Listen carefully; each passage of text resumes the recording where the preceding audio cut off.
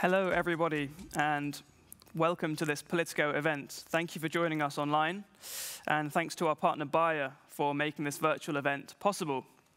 Today's debate is all about pesticides, specifically the synthetic chemical substances, though not always, that farmers use to protect their crops from pests and diseases. I think we can all agree this is no longer merely a niche subject for chemists in white coats toiling away in remote laboratories. In fact, this technical yet crucial subject has leapt to the top of the political agenda in Europe in the last few years. We've seen huge amounts of citizen pressure calling for a ban on the weed killer glyphosate amid a debate about its potential to cause cancer. We've had mountains of court cases about pesticides the EU has decided to ban, a special year-long pesticides committee established in the European Parliament, and we've heard scientists warning about an impending insect apocalypse. All of this led the European Commission earlier this year to set an ambitious target on pesticides in the European Green Deal as part of the Farm to Fork strategy for agriculture, to reduce the use and risks of pesticides by 50% by the end of the decade. But the debate about the final number in those targets, and crucially how to make it all happen, is still raging. So we have a lot to talk about and a lot to understand this evening. So let me just explain how it's going to work. Today's event will have two parts. First off, we'll start with an information-gathering interview, which I'll conduct with two farmers, one who uses pesticides on his farm and one who doesn't use them on hers. And then we'll move on to our Oxford-style debate, where our four speakers, including two members of the European Parliament, will be debating the following motion: pesticides are not necessary for a resilient EU food system. We also want to hear what you think of the motion before the debate even starts. We will then ask you to vote again at the end so we can see how convincing our speakers have been. To cast your opening vote on the motion, go to slido.com from your computer or download the app on your phone and use the hashtag #ResilientFoodEU. Instructions should be coming up on the screen now if you're watching from our event page. Also, don't forget to bombard us with tweets using the same hashtag, #ResilientFoodEU. I can see people have already started to vote, so that's great. Keep it up. And also, you can ask questions, which I will then filter and put to the panelists using the same app. Great. So before we crack on with the debate, let me first introduce Bruno Tremblay, who is Bayer Crop Sciences Regional Head for Europe, the Middle East, and Africa, who has some welcoming remarks. Bruno. Yeah, good evening, everyone. Good evening, Eddie. Thank you for giving me the words of introduction. So I'm Bruno Tremblay, the head of Bayer Crop Science in Europe, Africa, and Middle East. I'm pleased to welcome you to what I hope is going to be an insightful discussion regarding the role of pesticide for a resilient food system. One of our most basic needs, a reliable food supply, is constantly threatened by a series of external factors like weather, climate, the general volatility of agricultural markets. Adding to this the COVID-19 pandemic, the need for sustainable farming and a more resilient food system has never been greater. As one of the leading input providers in agriculture, we can help enable that enough healthy and affordable food is available across countries in Europe. And with that comes the responsibility to help ensure that we do so with the lowest environmental impact. In Bayer, sustainability drives our action daily as we try to live up to our Bayer vision: health for all, hunger for none. But no one can do it alone. It will take all of us. Stakeholders across the farm-to-fork value chain, farmers, regulators, policymakers, civil society, including industry, must come together to listen to each other, to hear mutual concern and reach a common understanding on how to advance the safety and reliability of our food supply. As input providers, we see ourselves as part of the solution, and that is why today we present this Politico Oxford-style debate to convene policymakers, influencers, influencers, media to engage in a science-based debate on pesticide in a resilient food system. Having worked in agriculture for a long time, I continuously hear farmers tell me how they need more innovation in the areas of plant breeding or crop protection. They look at those in conjunction with precision and digital farming tools and want these tools to reach them more quickly. They tell us about the need to look at farming in a holistic way and how they expect the technologies to be safe to use and sustainable to our environment. So while people may have differing opinions about the tools used in agriculture, I think we can all agree that achieving a resilient food system requires innovation. A smart mix of innovative technologies coupled with the science-based and innovation-friendly policies will help European agriculture achieve carbon neutrality and create the food system we need. Our common aim should be to responsibly evaluate these technologies objectively and consider both risk and benefit when making regulatory decisions. But reaching consensus on the use of pesticide and other innovative technology is a difficult and emotional undertaking. Although today it should be possible to reach some level of objectivity in the discussion, as our industry is becoming increasingly more transparent, let me give you some examples of those transparency initiatives that we took. Since 2017, Bayer has been putting our product safety studies online. By this, we aim to show the scientific rigor and our commitment when it comes to the safety of our products. And we have been raising the bar on transparency in the industry.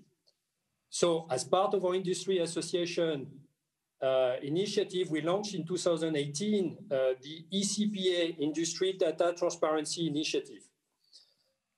Through that work, we make the safety data related to human health and the environment of our member companies available to the public. These days, the GRG glyphosate renewal group is, as part of the EU regulatory reauthorization procedure, making the files of the scientific dossier available to the public through both their own website and the EFSA website. In September this year, the ECPA, or European Crop Protection Association, launched the Industry 2030 commitments to contribute to the European Commission Green Deal ambition. Our industry is investing 14 billion euros by 2030 globally towards digital farming and biopesticide innovation. European agriculture can play a leading role in moving the world toward a more sustainable and resilient food system, but only if we implement policies, practices that facilitate more agricultural innovation and not less.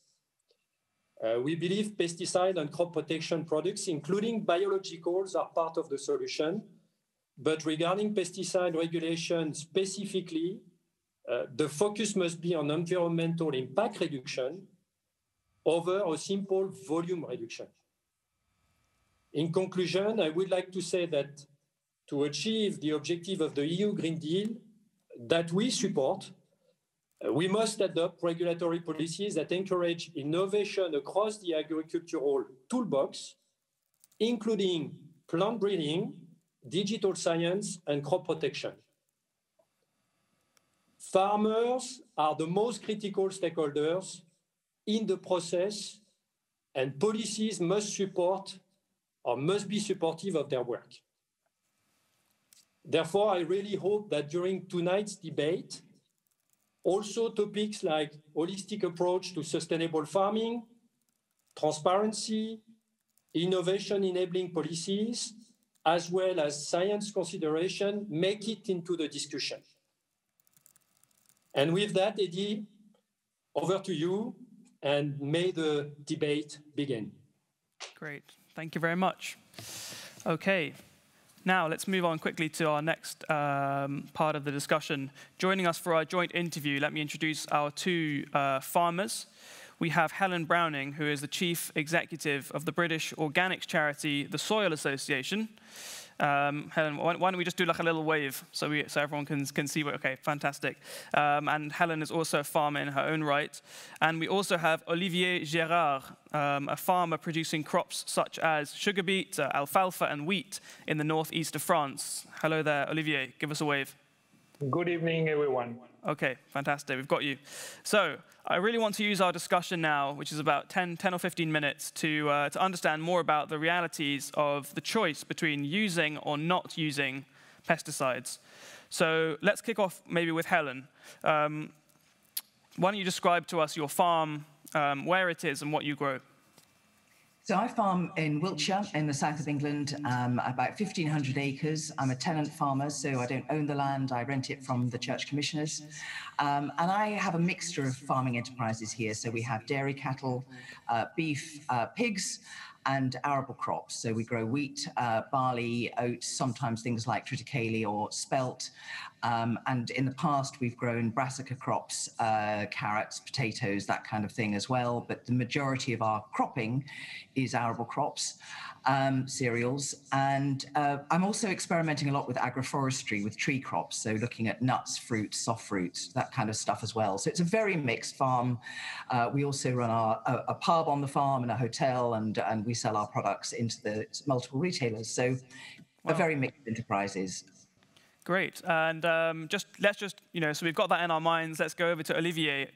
Olivier, can you describe to us your farm? What do you grow? What is it like? Yeah, my system is very different than Helen, but we are doing the same the same job. I'm only on arable crops with wheat, barley, rapeseed, of course, sugar beets, peas, and little alfalfa. Okay, fantastic. So, there's enough to feed us on both of your farms, probably enough to feed the panel, certainly. Let's talk about the ways you farm then, because Helen, obviously, as the as the CEO of the British Organics charity Soil Association, it would be a bit strange if you're using pesticides. So, what do you do in order not to have to use pesticides and still produce enough yield, and still produce a healthy amount of food at the end of the year or at the end of the season? So most organic systems are based on rotational farming. So you're building your soil fertility, your nitrogen fertility through fixing nitrogen through leguminous crops like clovers, and then you're using that fertility to grow your arable crops. So we don't do the same thing in the same place for very long. That's one way of avoiding the pests and weeds and diseases. And we're not oversupplying nitrogen into the system. So you tend to have a more resilient plant. We obviously choose varieties too that have resistance to the diseases that we are likely to have. There's a lot of kind of what we would call cultural techniques. So, some of the things that we would make sure we do, like not leaving ground bare in August to avoid things like the wheat bulb fly. There's a lot of knowledge, I think, within an organic system, which we try and bring to bear to reduce the incidence of pests and diseases. I guess weeds are still the biggest challenge in most organic systems. And again, it's about good rotations. There are bits of kit you can use to weed these days that's getting more sophisticated, which is helpful. But the main thing is to have a soundly based rotation so that you're feeding the soil with your leguminous crops, with your animal manures, and then you're taking that into the cropping cycle to produce healthy plants that will be resistant to disease and hopefully not have too many weeds as well. But some weeds are good because they're great for biodiversity. That's what the insects live on. So we're not looking for a completely weed-free crop. Right. So we'll get on to the biodiversity aspect. I'm thinking of structuring our conversation in terms of, the practicalities, and then we can talk about human health and then the environment later on, as well as food security. So, but just to throw so we've heard about Helen, what you do on your farm and how you make it work, and there's some really interesting techniques that you talked about. Sounds like a lot of work, but being a farmer, it does involve a lot of work, there, as everyone knows. So Olivier, why do you choose to use pesticides on your farm, and how do you use them? How I use them? Why I use them? I have to secure in my productivity and of course my income. I only having arable crops. It's very different than Ellen with cattle. And how I using pesticides? It's very different than 20 years ago, of course. Now with technologies, we're using pesticides only when it's needed, yes, where it's needed, and only with a little quantity. Okay, understood, understood. So you're talking there about the technological advances, and do you think those technological advances, have mean that you can use them, that you can use pesticides in a more direct way? Are you using things like precision agriculture to kind of target your crops very specifically, or are you still spraying vast swathes of your fields in chemicals? No. Technologies can help us to have the target. Mm-hmm. Okay. I don't know. Okay. That's okay. I hear what you're saying. Let me go back to Helen then, because maybe we can talk a little bit more specifically. Do you not use any pesticides whatsoever? Because one thing which is talked about a lot in the organic versus non-organic debate is actually some of the pesticides may be naturally occurring pesticides, things like copper sulfate. They may be sort of biological pesticides, but they nonetheless do still have an impact on the environment around them. So, do you use any pesticides or literally none at all? None at all. We haven't used a pesticide on the farm for over 30 years now. Okay. What about the health aspects of the human health aspects? Because to talk to Olivier for a moment here, I mean, you're in France, you're a French farmer, and France has really been the country where the debate about glyphosate has been the most loud, the most contentious. Glyphosate, which is obviously a weed killer, a herbicide, where there's a scientific debate. We won't go into the details too much because I've only got 8 minutes left here, but about whether it has the potential to cause cancer. When we were talking before the panel, Olivier, you said you use glyphosate. So are you not worried about what impact it could have on your own health? No, I'm not worried about. I'm using. I have a lot of rules in France to use glyphosate, and I have to respect the rules. I'm not. I'm a farmer. I'm proud, and I accept to use glyphosate when it's needed. Okay, Helen. I mean, you're the head of the Soil Association, but how much? So obviously, one of the reasons why we can imagine that you're not using pesticides is because you think that you can protect the soil by refraining from doing so. But how much do you also think that there is a human health rationale for not using synthetic chemical pesticides? When I started farming, I worried about pesticides much more about the way that they allowed us to farm. It was making our systems making us perhaps slightly lazy farmers, in that we weren't doing the things that we needed to do to make sure that we were farming in rotation and that kind of thing, and the biodiversity was diminishing. But I think the evidence that's come out over the years about the health impacts, and you have to look at a lot of pesticides that were allowed 10, 20, 30 years ago that have now been banned, I think we do need to really worry about the health impacts.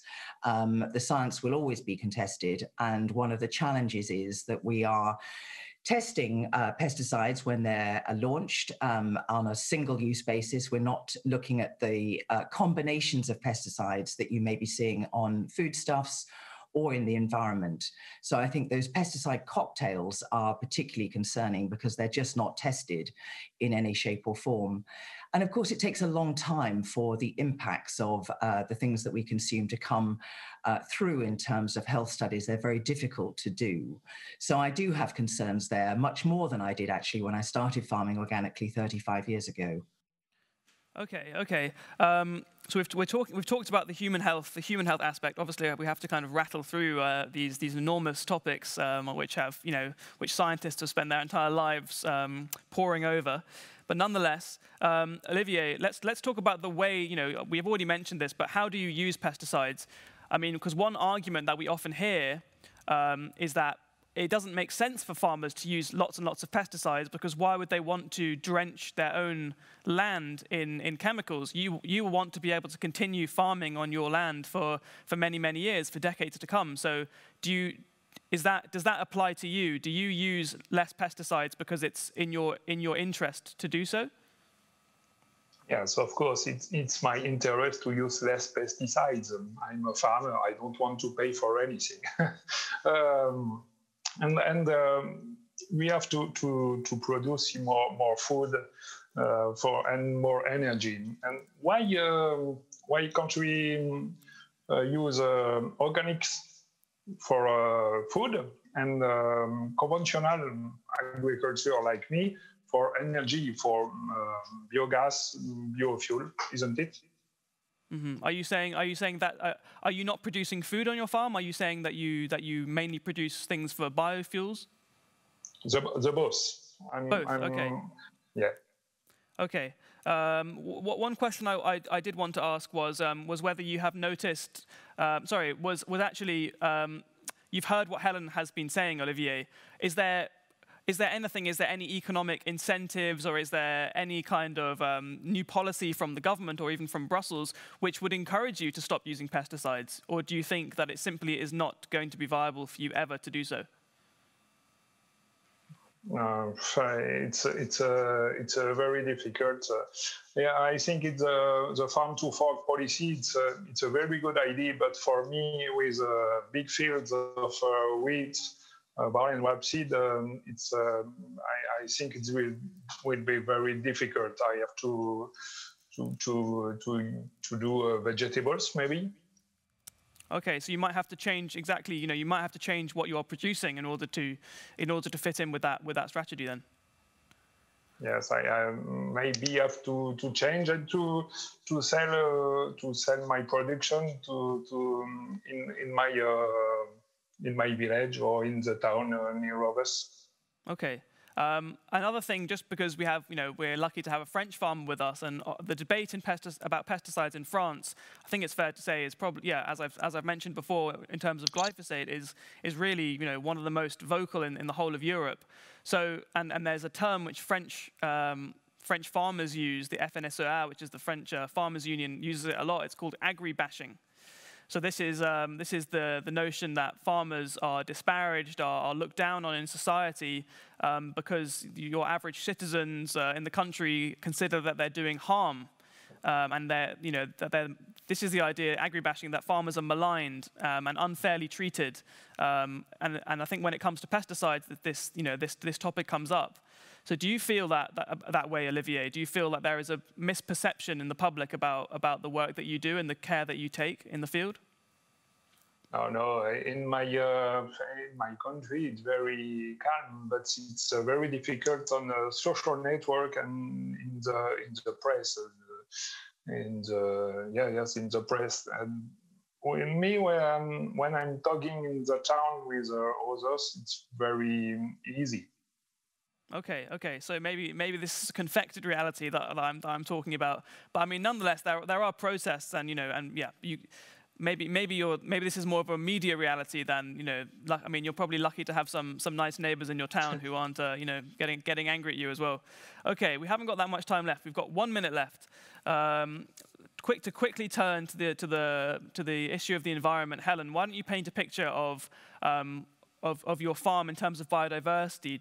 And how much can you say that not using pesticides has allowed there to be insects, pollinators, worms, all sorts of creepy crawlies and bugs and good, positive life on your farm?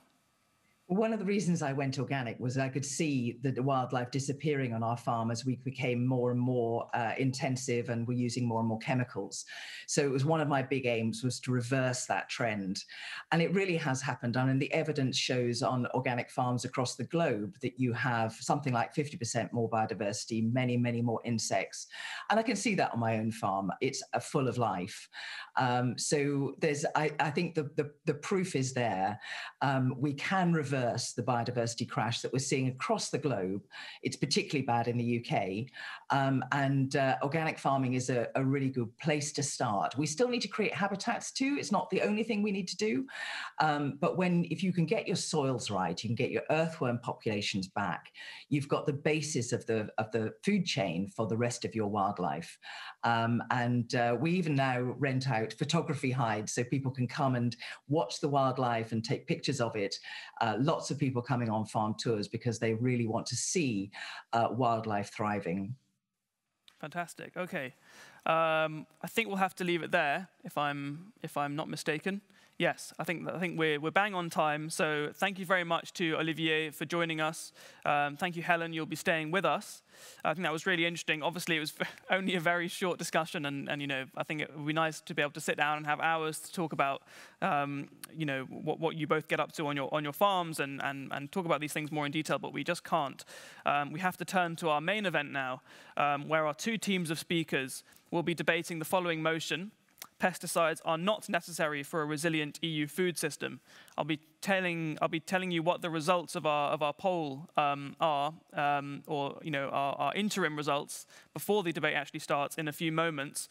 But I just want to set the scene and tell you how this debate is going to work. There are very simple rules. We will start with 4 minutes of opening arguments from each of our 4 speakers. Then you in the audience will have the opportunity to ask questions. And I've seen some questions have already been coming in, but I haven't been able to field as many of them as I like so far. And I will put those questions to the teams. And then at the end, we'll have our closing arguments with 2 minutes per speaker, and we'll have a final vote. So let me introduce the teams. On the proposing team, so the team which agrees with the motion that pesticides aren't necessary for the EU food system to be resilient, we have Martin Hojsík, who is a Slovak MEP from the Renew Europe group in the European Parliament. He's very active on the topics of pesticides and pollinators.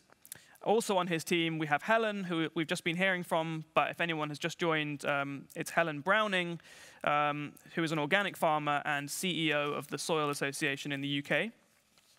And on the opposing team, so the team which doesn't agree that pesticides, sorry, the team which thinks that pesticides are indeed necessary for a resilient EU food system, got a bit lost in the double negatives there.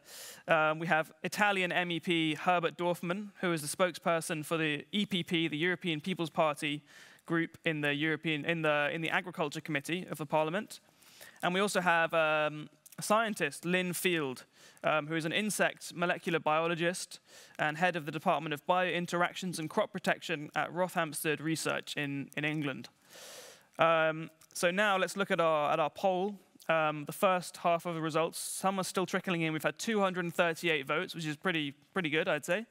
The overwhelming majority of 64% disagree with the motion. Only 23% agree, 13% are undecided. So maybe we can take a screenshot of that and see how it compares to how it compares at the end. So our first speaker, well, the speakers are going to be speaking in the order in which I introduced them for 4 minutes each. So Martin, it is up to you to kick us off, and there should be a timer appearing on the screen. Boom, magic. Over to you. Thank you, Eddie, and thank you to Politico for the opportunity to be part of this debate. I like disruption. We live in the age of disruption, so let me disrupt the motion, because I think we have to be a bit more precise in what we are asking for. Because pesticides are a massive variety of substances. Bacillus thuringiensis is an insecticide, and yet it's a naturally occurring bacteria. So I think what we need to look at specifically is whether we need synthetic and especially synthetic hazardous pesticides for a resilient food system. And I don't think we need that. Now, what we need to start with is we need to look at how do we deal with the plant protection. And in here, I would like to take a small detour to not plant protection, but the waste hierarchy and the energy hierarchy. We have a situation where in the waste, we know and we try to apply that we need to first do prevention, and the landfilling is the worst. In the energy, we know that we need to first deal with the energy efficiency, and the solid fossil fuels like coal are the worst. In the plant protection, we need to take the same approach. We first need to look at the prevention, we need to take the mechanical step, biological steps, and the chemical plant protection should be only the last resort.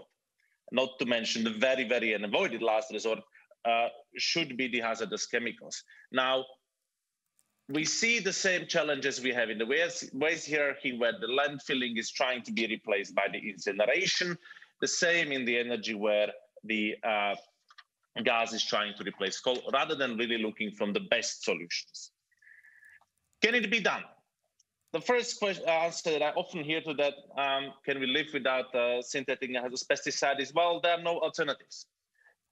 Well, when we set out to do something as humans, and JFK would remind you of that when he set out to get to the moon, there was no technology, we can actually achieve it. So it's about achieving the goals we set out to. And I think if we decided this is the health of the soils, the health of the humans, the survival of the insects are important enough, we should be able to achieve that. Second, there are already good examples. And for me, the greenhouses and the whole greenhouse agriculture, it's a massive example that it's been often overlooked. Because what we see is a situation where 15, 17 years ago, there was quite a bit of a public outrage that whenever you went, tested the products, you found residues of not one, but multiple pesticides or different plant protection products. And the answer from the industry was, we need it. It's essential. Without it, it's not possible to do. The situation that we have now is that almost 100% of the plant protection done within this type of agriculture is integrated pest management. It wasn't from one day to another, but it was something that we set out to do and delivered. Last issue is we are up for disruptions. The lab-based meat is going to massively shift the way we do agriculture. I think we are facing the end of cheap meat from factory farming, but this is going to have an implication on the amount of feed that we're growing, which is also a big user of pesticides. So this is somewhere where, again, we have to look on how we do agriculture differently, do more fruits and veg rather than staple crops. And really, I believe for the industry, it's time to aim for the green chemistry, biomimicry as the basic way forward and reaching more competitiveness also on the global market for future. Brilliant. Very well timed and very interesting arguments from Martin. Thank you very much. Now, we're having MEP on MEP action here. I would like to introduce, Herbert Dorfman to argue against the motion for your 5 minutes. Herbert, over to you. Thank you very much, Eddie, and thank you very much to Politico for this opportunity. Well, I asked myself at the beginning, what is a resilient food system? And I think a resilient food system has three elements. There's a first element, which is a quantitative element, so enough food for everybody. Not only for people who can afford it, but for everybody, because I think access to food is a fundamental right, and we need to guarantee this. The second one is a quality element. So a resilient food system needs to be a food system where food is safe, is healthy, is without negative impact on our health. And the third element is maybe a resilient system combined with sustainability. Sustainability in an ecological manner, but also sustainability in an economic manner. Farmers needs to have also a resilience in economic terms. And if I look at these 3 points, the first one is enough. Can we produce enough? And I think we need to be aware that chemistry, fertilizers, plant protection products, for the first time in history in Europe and in most parts of the world, guaranteed enough food for everybody. This we never had before. And this we need to keep in mind. And for sure, we can do a lot of things better, and I agree with a lot of things Martin said before. But very often, if we look to the past, we tend to forget the bad things, and we have this glorious view of the past. We forget, for example, the great Irish fame where 1 million people died in Ireland and 2 million people left. So 3 out of 10 million inhabitants of Ireland or left or died because there was a new disease on a plant and there was not enough food. And then there's the second point, is the quality point. And on there, we need to be aware that from chemistry, from plant protection products, there comes a danger. We need to address this danger, and we need a strong legislation on it, on residues, on approval systems, on the use of pesticides, on integrated pest management. And I think we need, in Europe today, we have this legislation in force, and we need for sure to improve this legislation, and we need to work on research and development to have products which has less impact on the quality of the food. And then there's the third and last point, this is ecological and economic resilience. And there I think that for sure input, plant protection products are also costly. They cost something. And the more we find ways to come out for them and use less of them, the better it is. The better it is for the health, and the better it is for the economic sustainability of the farm itself. And therefore, we need to find new solutions where we can use less and produce at least the same amount or even more. But I think, and I'm convinced, if we see resilience, a resilient food system, from these three perspectives, today we can do better with chemistry, and we need to do better. And the Farm to Fork strategy is a way in this direction, but we cannot do without. Fantastic. Thank you, Herbert. That was very clear. 3-point argument. So now let's not waste any time and quickly go over to Helen, who is on Martin's team and will be proposing the motion. Thanks, Eddie. Well, I would say that pesticides, along with synthetic nitrogen, actually are undermining our resilient food system. I think pesticides are part of a package, along with synthetic nitrogen and some other technologies too. They're part of a whole approach to food production, which is now being discredited. If you look at what's happened, we have been over-applying nitrogen onto our fields. That's led to these weak plants that require crop protection products. We've got ever bigger machinery compacting our soils. We've industrialized our livestock farming, leading to more antibiotic use as well. And we've turned those few crops that we grow into commodities. We've turned those into monocultures and into poor quality food, which is actually making our populations ill. What we call ultra-processed food or junk food is the majority of the diet of people now in the UK, and we have a huge health problem off the back of it. So pesticides and antibiotics in animal husbandry are propping up a sick system. And I think farmers have been duped and they've been co-opted by this kind of narrative that's been running around for the last few decades, that this is what we have to do to feed the world. And that we're only real men, and it's often men, actually, there aren't enough women farming these days, if we're driving those very big tractors and we can boast about our yields in the pub or in the bistro. So I would say that there are hundreds of thousands of farmers now around the world showing that there is another way, a really viable way, and that is based around the organic principles.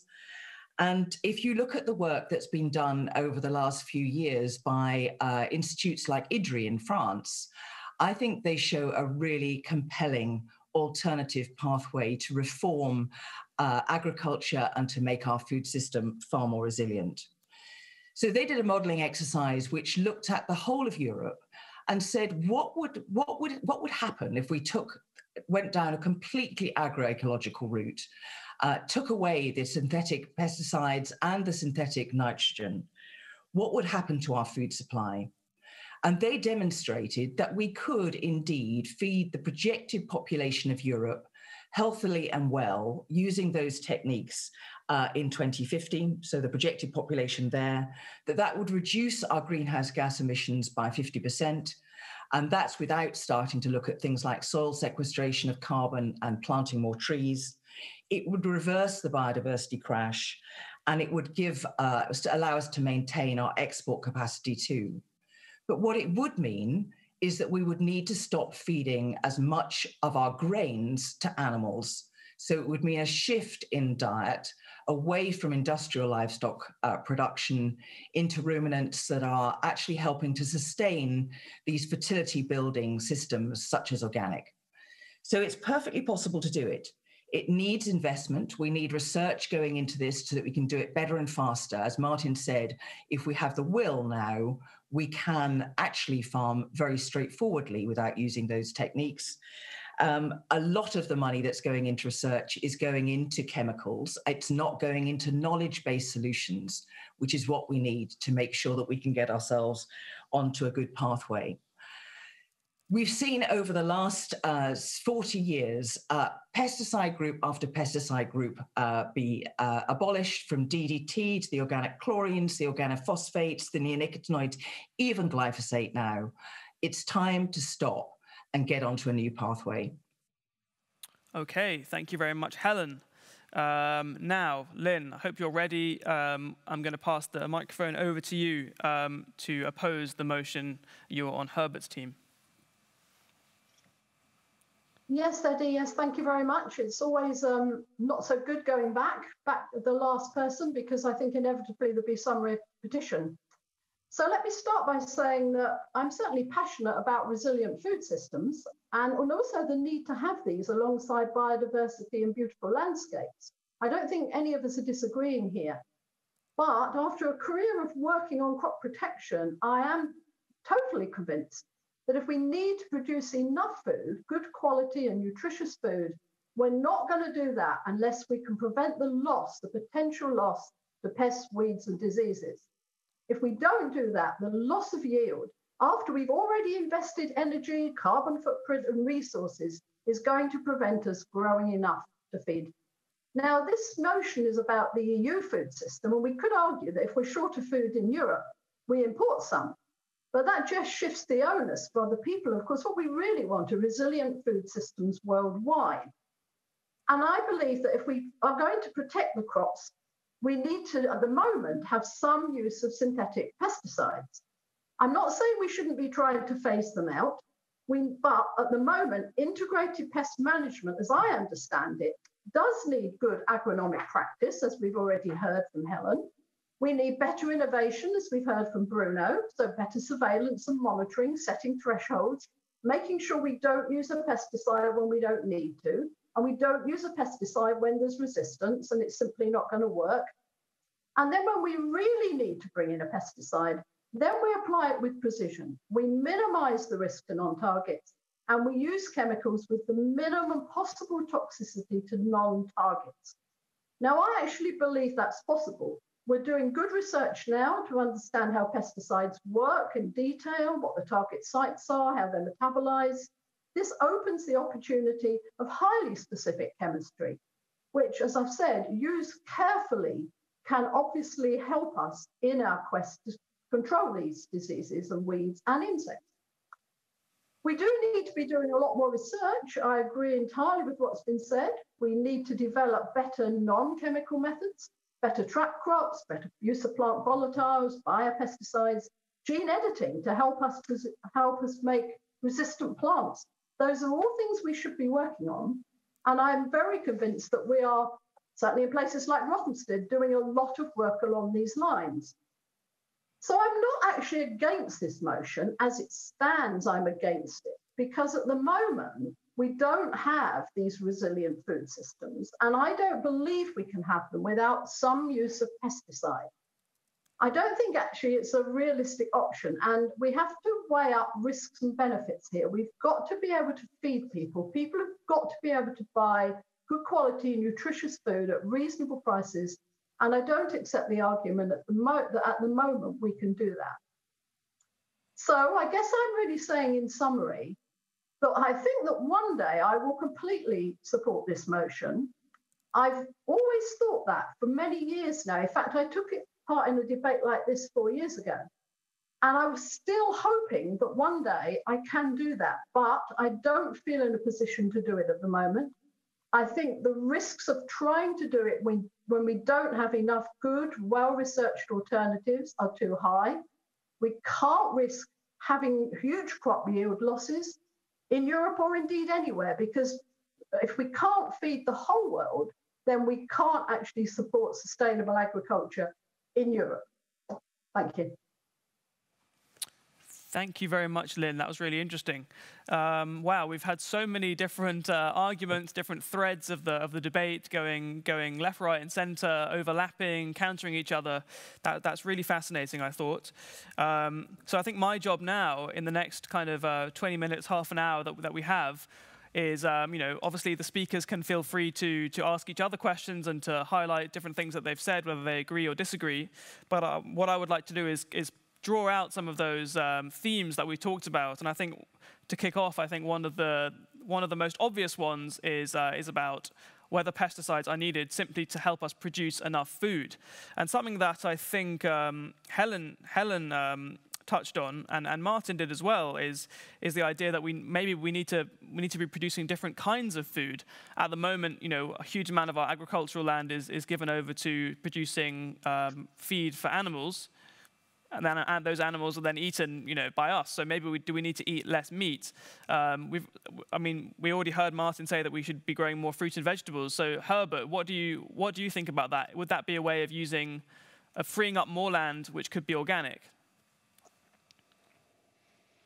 Well, to be very clear, I very much support organic farming, which needs plant protection as well, because sometimes plants and animals get ill, and you need a solution for this. And this happens in organic farming, and unfortunately happens also in conventional farming. And for sure, there are opportunities which we need to explore. Most of us maybe eat too much meat. This may be. I would be very happy coming from a region where we have a very high production of fruits. People eat more fruits. We can also improve on food waste, for example. 25 to 30% of the food we produce on our fields never go to human consumption because they are simply wasted on the way. And if we do not waste it, we need less. But there is still now, maybe we have, there I very much agree with Lynn, maybe we will have in the future a new systems where we can improve, but we have till today a problem of intensity of production on the organic farming. And there's also a big difference between different crops, because one thing is to produce wheat without plant protection. Another thing, for example, is produce grapes or produce apples or produce fruits without plant protection. So we need also to look what are we producing. Mm-hmm. Okay. Does anyone else want to come in there on the issue of yeah, Martin, go for it. Thank you. Just briefly, I want to use one concrete example, and that is Slovakia, my home country. You would be surprised. We are not self-sufficient in the production of fruits, vegetables, yet we have 1 million tons surplus on wheat annually. And that's where, for me, this debate goes back to the common agriculture policy. How do we set it up? Where is the support going? And very much linking to intensive animal farming, factory farming, to be honest, and the need for Europe to then, in return, actually import lots of the feed from abroad. And that's where I think, on one hand, we are to expect fundamental changes. On the other hand, we really need to look at more diversification and better setup for the common agriculture policy. And I agree with the fact that, no, we cannot say today, cut all the pesticides. But it's about setting on the journey and making it stick. We have the Sustainable Use Directive, but it's not being properly implemented nor enforced. And I think that's a massive problem that we face in Europe, that we make rules which are good, but we don't follow them. Because then we would be already on the trajectory to reduce, not stagnate or grow as we do now. Okay. Well, you've brought us to the Common Agricultural Policy and also, yes, the Sustainable Use Directive, which is one of the main pieces of pesticides legislation that the EU has. I mean, it would be remiss now not to mention the farm to fork strategy. We mentioned it at the beginning of the debate. It's meant to be sort of complementing the Common Agricultural Policy. That's another debate about how they will interlink. But does anyone want to come in on that? Because the farm to fork strategy is setting this very ambitious target. It's setting a target which I think, Helen, you might be happy with, of reducing 50%. I mean, obviously you're now no longer part of the EU, but in theory. To be reducing pesticides and especially very harmful pesticides by 50%, their risks and their uses. So I mean, that debate is done now. The Commission has put forward its blueprint, did that in May, but do we think this is realistic? We saw what Martin was saying with the Sustainable Use Directive. It's hard to get countries to actually properly implement that. There's been numerous reports showing that they've had a hard time implementing that. So is it realistic? Is this farm to fork strategy really realistic when it comes to pesticides? Does anyone want to jump in here? Can I come in? Oh, Lynn, go for it first, and then we'll come to Helen after. Yeah, I mean, I think this is an admirable target, but I think the generality of trying to reduce pesticides by 50% is not what we should be doing. Pesticides are not all equal by any stretch of the imagination. Some pesticides are a lot more damaging than others, and I think the risk with all policy decisions is that it doesn't look in detail enough at particular combinations of crops and pesticide and yield and what the potential risks are to non-targets. I think we need a lot more. I would say we need more research. I'm a scientist, but I think we need to know a lot more about the science involved in trying to reduce by 50% and whether you can do that or whether you should just be trying to get rid of the more damaging pesticides and make sure the ones we are using are being maximized in terms of not damaging non-targets. So non-targets, you mean, the species of animals which aren't actually being... we're not trying to control. For instance, in insects, we want to kill aphids, we don't want to kill bees. We need to make sure that our pesticides can live up to that expectation. And I believe it's doable. Okay, and yes, okay, fantastic. Helen, and then I think Herbert also had his hand raised. So Helen, over to you. Yeah, I mean, obviously, I think we need to move as quickly in this direction as we possibly can. So the 50% target is a great one. And I think it's thinking about what are the mechanisms that are going to allow us to do that in that kind of timescale.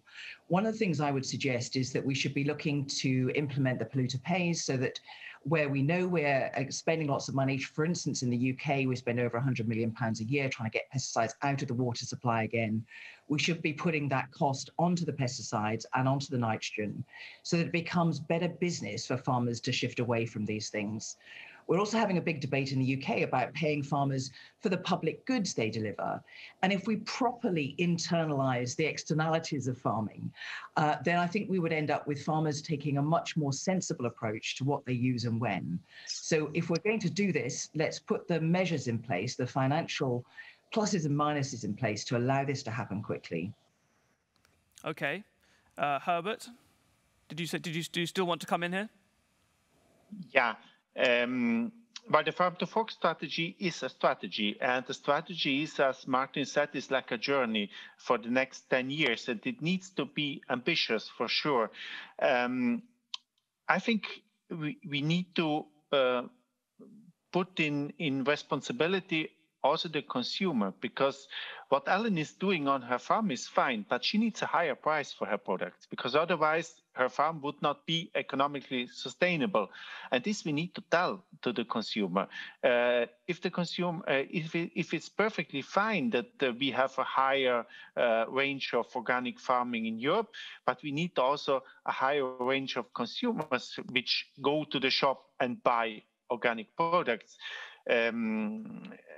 I wonder myself, for example, why we in the strategy, why we speak only about the amount of land which in 2030 should be occupied by organic farming. Why are we not saying that, for example, 20% of the food sold in the supermarket should be organic food? Because if 20% of the food is organic food, you can be very sure that 25% of the land is organically farmed.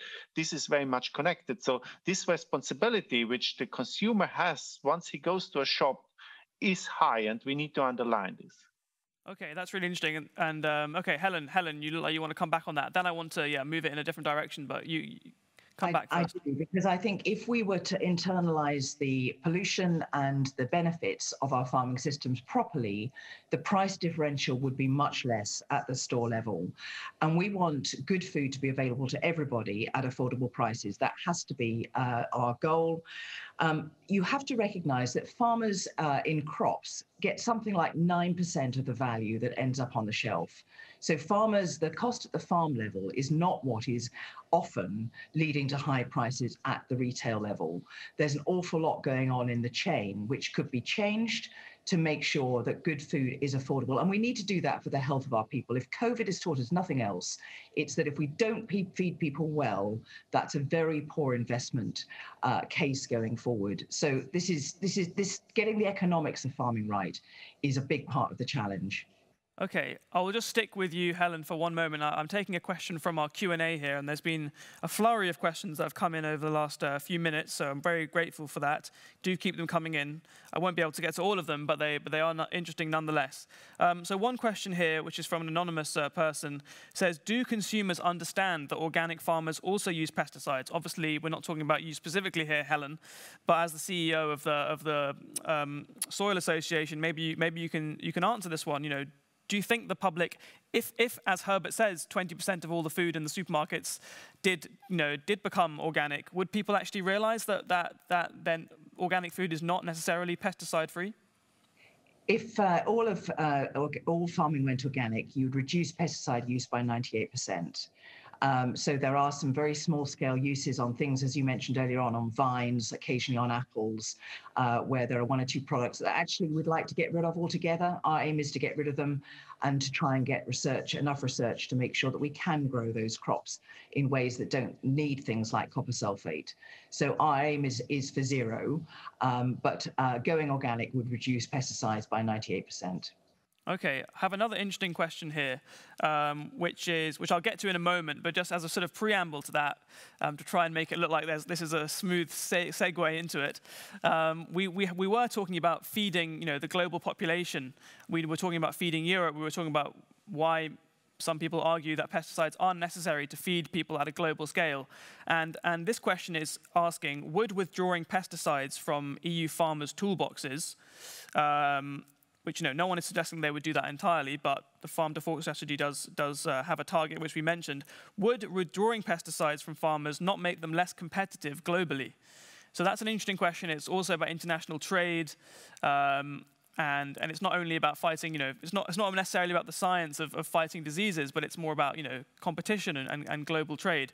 Martin, would you want to argue this? You talked about what Slovakia is exporting, and what about expanding that to the global stage? Well, actually, I believe the exact opposite. We would be more competitive for the sole reason, we need to not compete with the price, but with the quality. I think with the expertise, with the speciality, it's not something where, let's be honest, right now, we're not major exporters of wheat, soy, the staple crops that actually use loads of the pesticides. We are not able to beat Argentina or US on these markets, really. It's the more special things, it's where we are more, and I think this is also a space where there is going to be more and more emphasis on the quality food and on the food that was produced without any synthetic chemicals and any pesticides. So I'm very optimistic on this one. And one of the things and one of the complaints from the farmers community on the Mercosur agreement, for example, was, well, we cannot compete on the price with them. So this is for me a question which we should ask other way around. Would it not be actually for us beneficial to look at how close to nature farming in Europe can make Europe's farming more compatible on the global stage? Okay. Does anyone, if no one else wants to come in here, I will turn the conversation in a slightly different direction, which no one has really talked about, but it is becoming an issue on the agenda. I think it was mentioned in the Commission's chemicals strategy. There's this idea of it's the reality, in fact, that lots of pesticides which are banned in Europe are actually exported outside of Europe and sold and used in other parts of the world, usually in poorer countries. So what do we? I don't have a Commission official, that's available here that I can grill about this.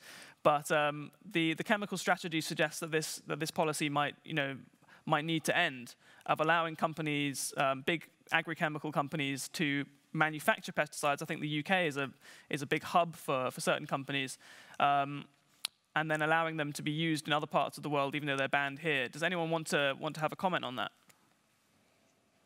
If not, I'll just leave it hanging. Definitely be banned. It should not be allowed. We should not be exporting what we are not prepared to use in our own countries.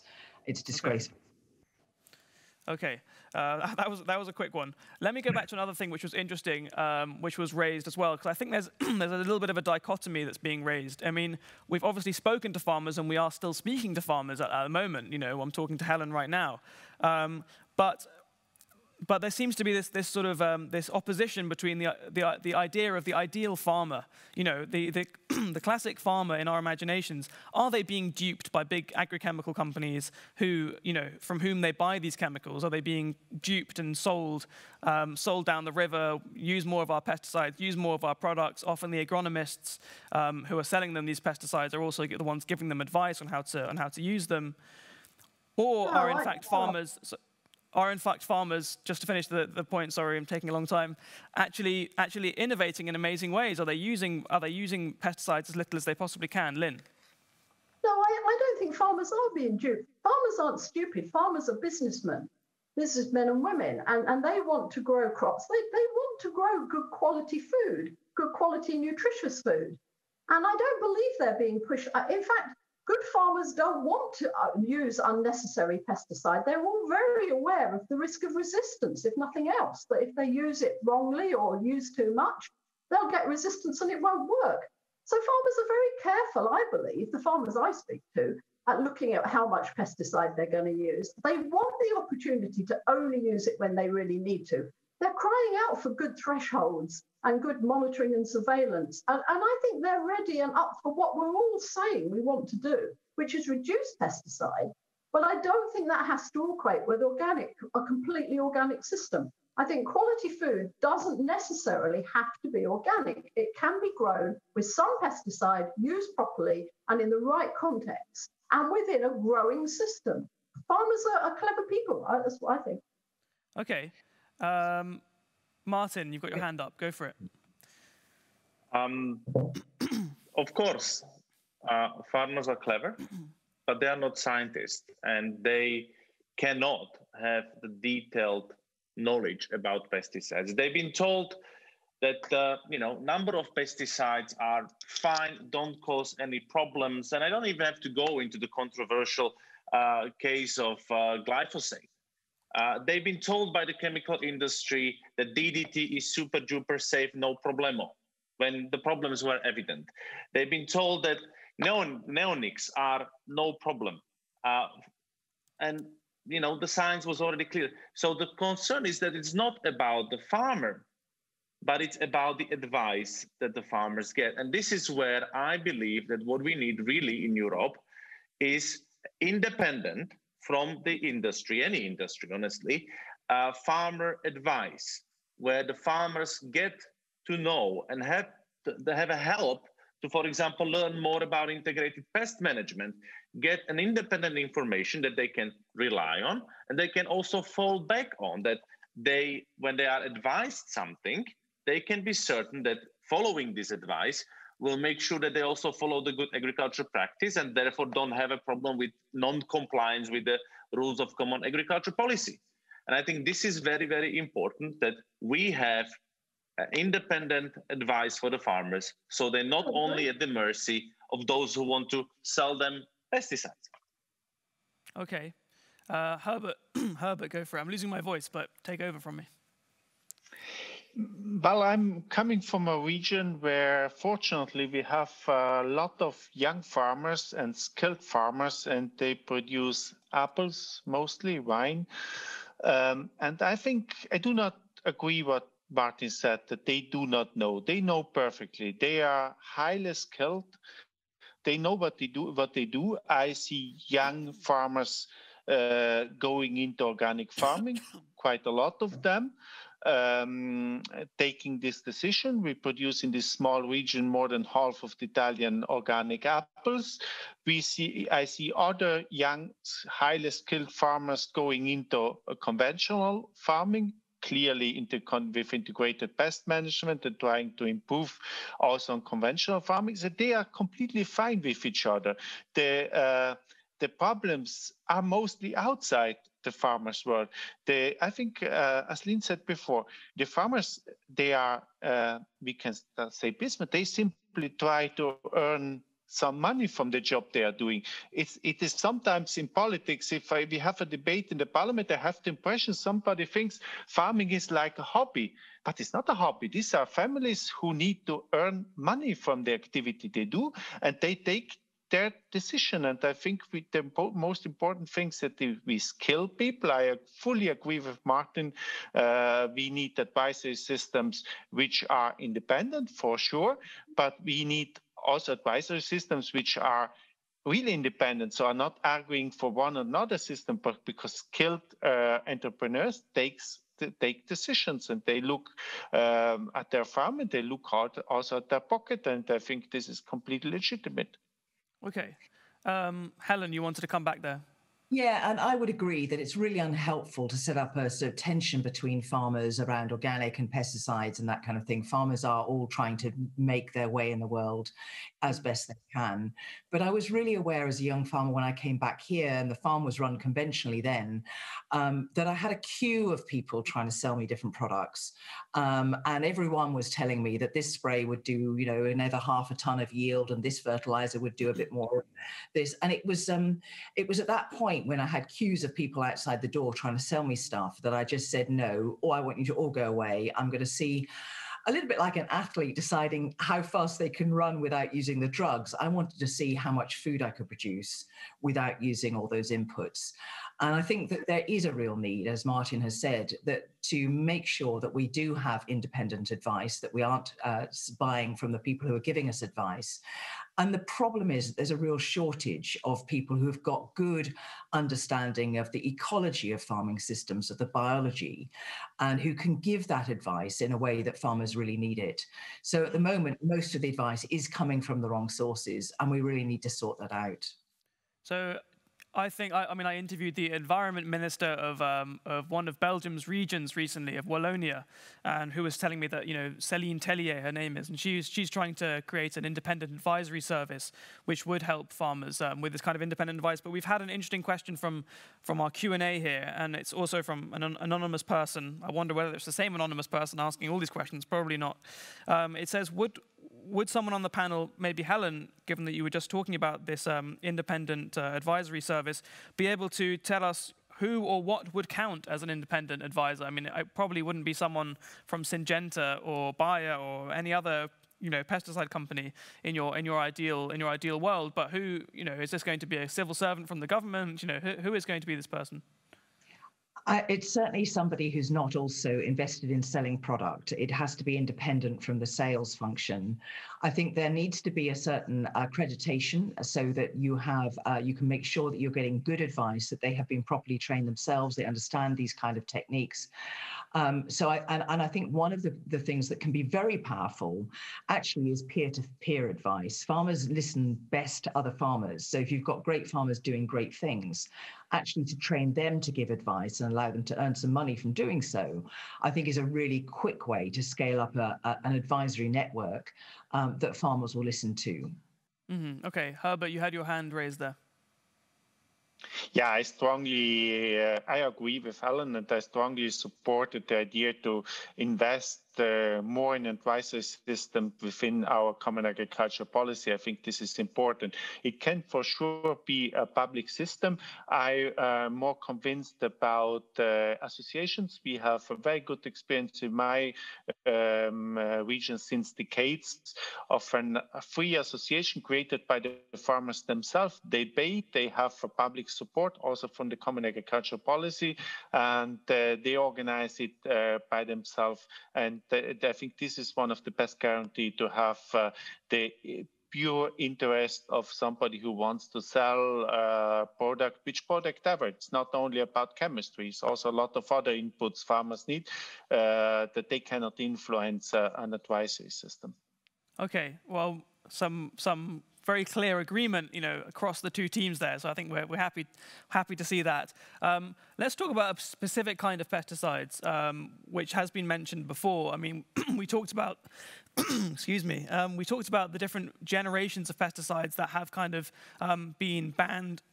Excuse me, I'm losing my voice here, but I'm going to carry on regardless. I want to talk about neonics, neonicotinoid pesticides. And maybe we could bring in Lynn here. I know you're an insect microbiologist, but I'm not sure if you've worked on these pesticides. I mean, yes. These are banned in the EU, and yet countries, we've now heard this week from the European Food Safety Authority that 10 countries have actually granted, fully legally, albeit, but they have granted these 10 emergency licenses for these kind of pesticides, even though they've been banned since 2018. What do you think about that? Well, when you say they've been banned as seed treatments. There's still use as sprays. I understand why they've had to have these derogations and allow them to be used, because when the ban was brought in, there weren't many alternatives for a lot of farmers trying to control insect pests. The number of alternatives was very limited. So, for instance, we've seen a huge reduction in the ability to grow oilseed rape in the UK, because not being able to treat the seed resulted in a lot of problems with cabbage stem flea beetle. We've also seen a lot of problems growing sugar beet, because the aphid in sugar beet is resistant to everything else, and neonics is about the only thing that was controlling it. And ironically now, we're actually seeing a system where people are using more of other pesticides, which are probably equally or even more toxic to bees, because they can't use neonicotinoids. So I think it's a very difficult area where you're trying to balance one against the other. And for some neonicotinoids, not all, some are much more benign than others, some are much less toxic to bees. It's not a simple rule that says all neonics kill bees and other pollinators, we mustn't just get hung up on bees. So I think the ban on neonics, when it was extended to crops that flowered, I could see made a lot of sense because of the risk of residues in pollen and nectar. But extending it to crops that didn't flower, I think was done hastily, and I think it had unforeseen circumstances that made the situation worse. Okay, I think I have a sense that, I think Helen wants to come in, but I also have a sense that Martin would want to come in on this topic, because I know you've been very active on it in the European Parliament. But Helen, first, why don't you? Martin, go in first. Martin, okay, you go first. Martin, do you want to say something in response to that?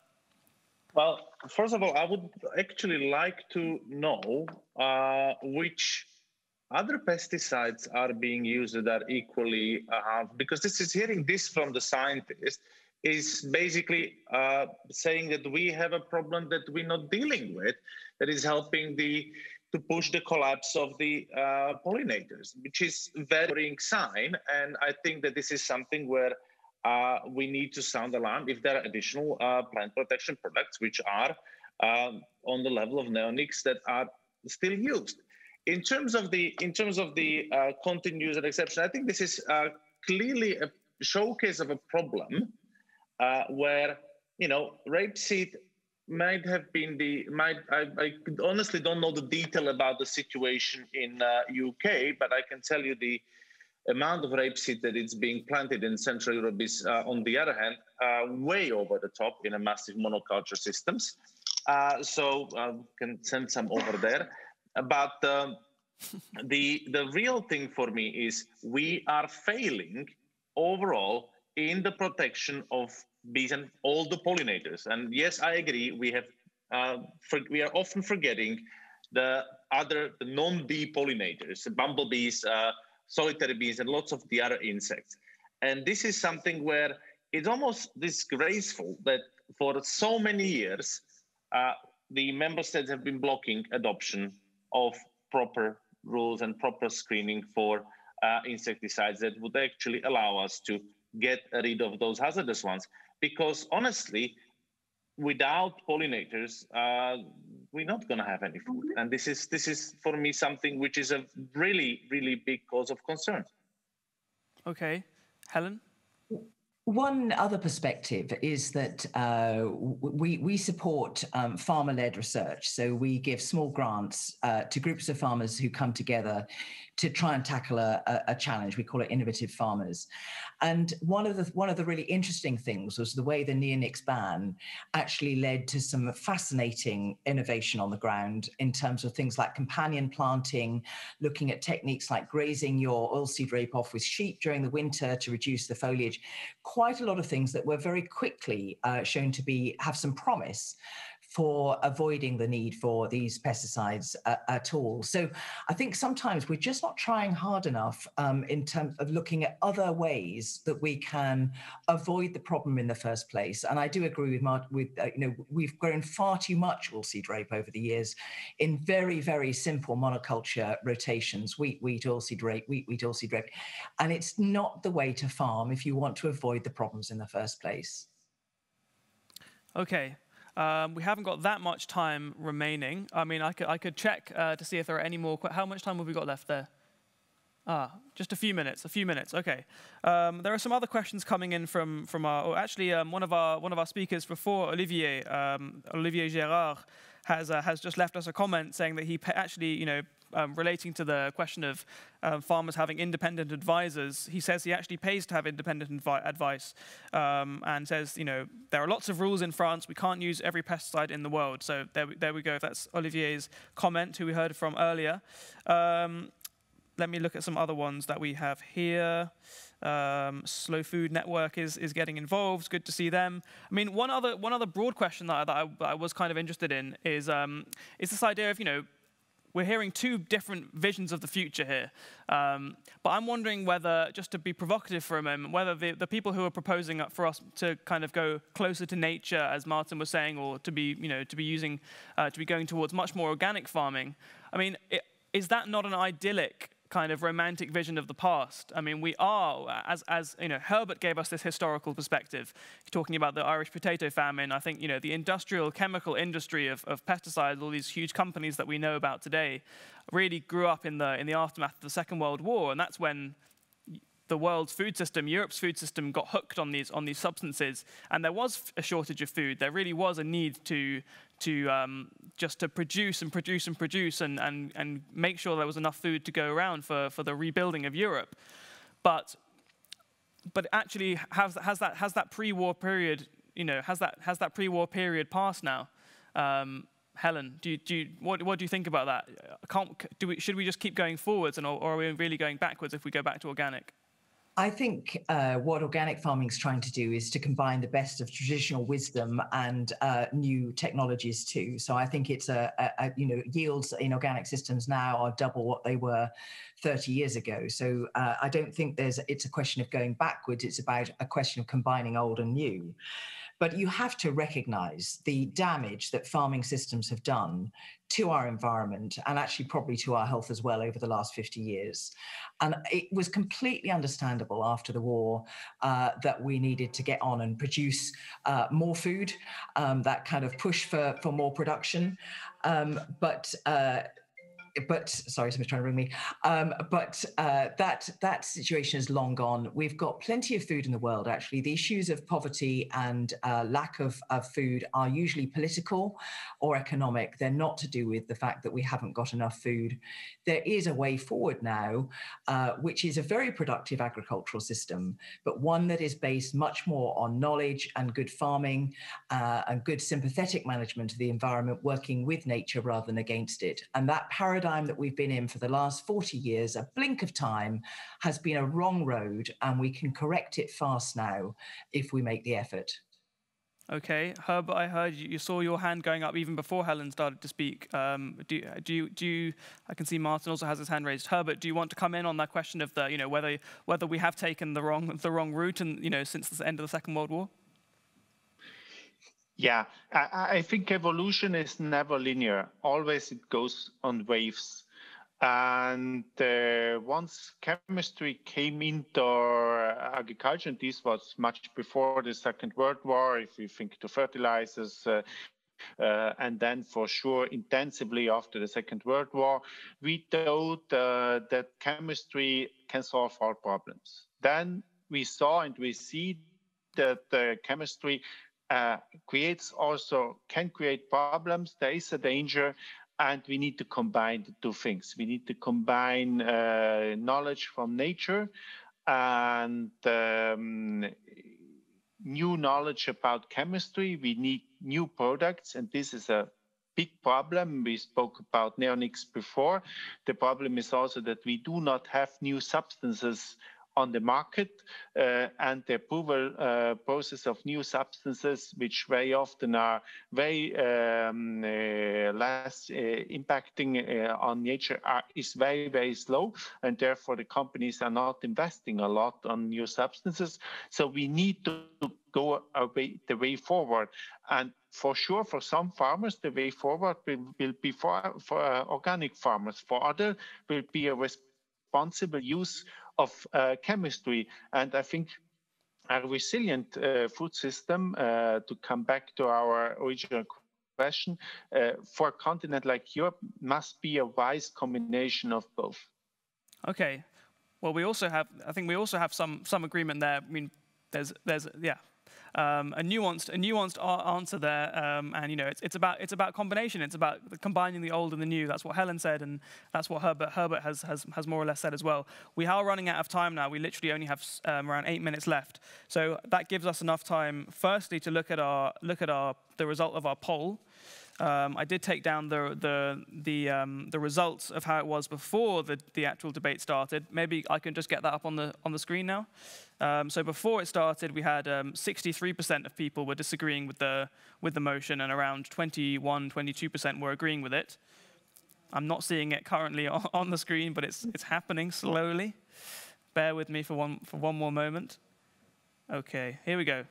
Lots of flurry of activity is happening behind the camera. You can't see it.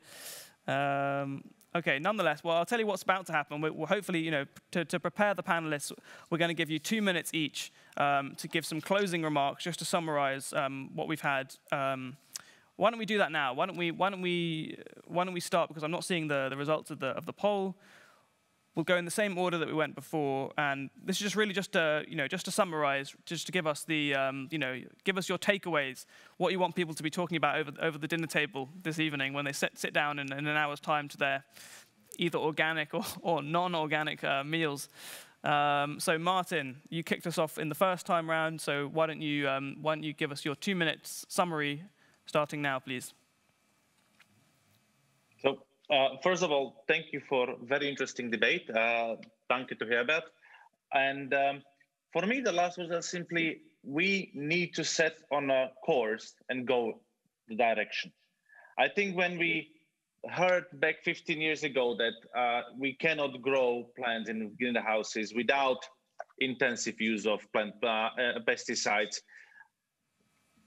we thought it's not possible. Today, we see it's possible. It's about setting on a journey where we really follow the plant protection hierarchy, and the synthetic and hazardous pesticides are only the very last resort and not the first things that the farmer use, that the farmers have a good access to wide array of integrated pest management approaches. It's not only about going organic, reducing and eliminating hazardous pesticides and synthetic pesticides is really about finding the ways to do the agriculture of the future. For me, it's not about going to the past. For me, this is really about kind of breaking free from the dependency on synthetic and hazardous pesticides. I think we need it because Houston, we have a problem. We have a situation where we have deteriorating soil health.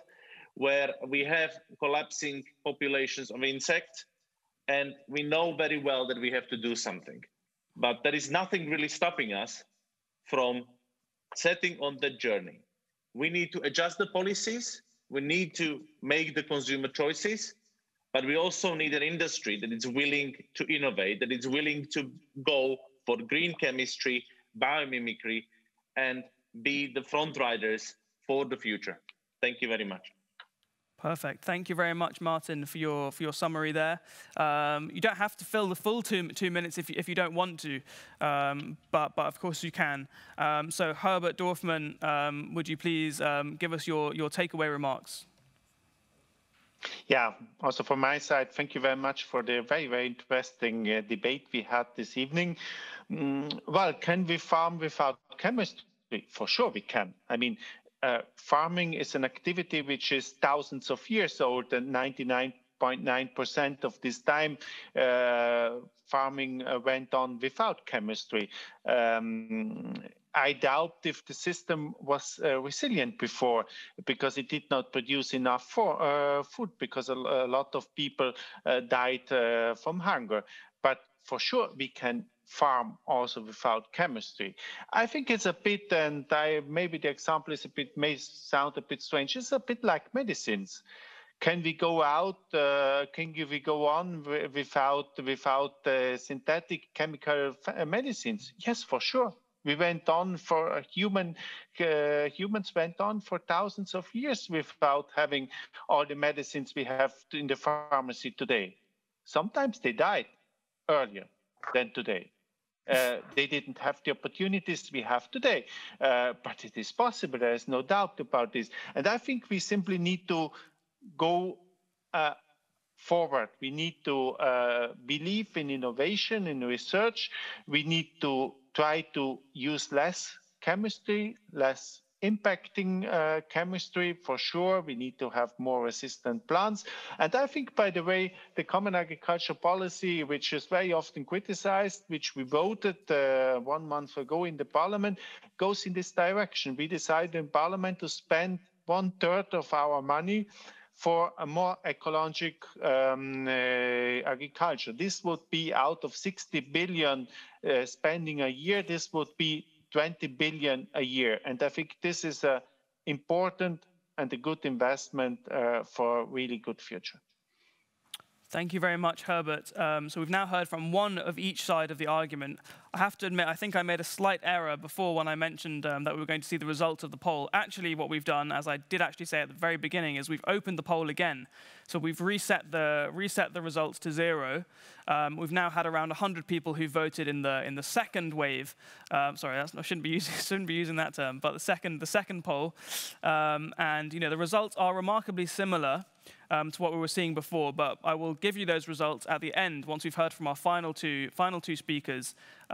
So I want, we had 300 people voting before, we've now had 100, so keep logging on to Slido using the hashtag ResilientFoodEU and getting your votes in there. Do you agree, disagree, or are you still undecided?